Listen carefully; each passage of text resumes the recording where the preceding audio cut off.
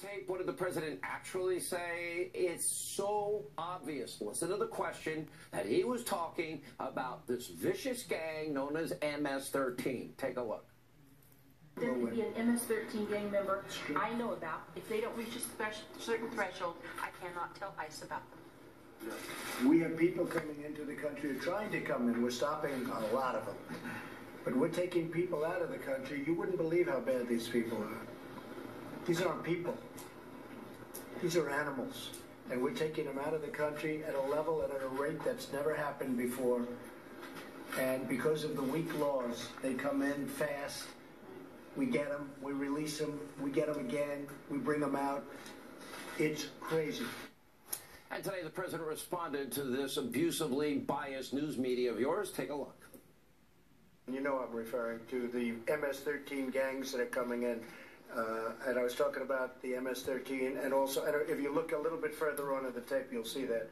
So I'm actually surprised you're asking this question, because most people got it right.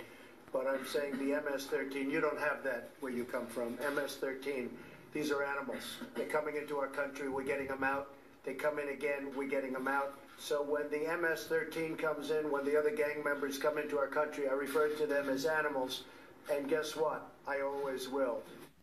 Media bias is not... So did Nancy Pelosi. We believe that some of us who are attracted to the political arena, to government and public service, that we're all God's children. And so when the President of the United States says about undocumented immigrants, these aren't people, these are animals, you have to wonder, does he not believe in the spark of divinity, the dignity and worth of every person? Calling people animals is not a good thing. So the media has a duty to get the story right, but so do our lawmakers. So do people like Nancy Pelosi. If you're going to read something like that in the news... She's a leader. She's not just a lawmaker. She's the top Democrat.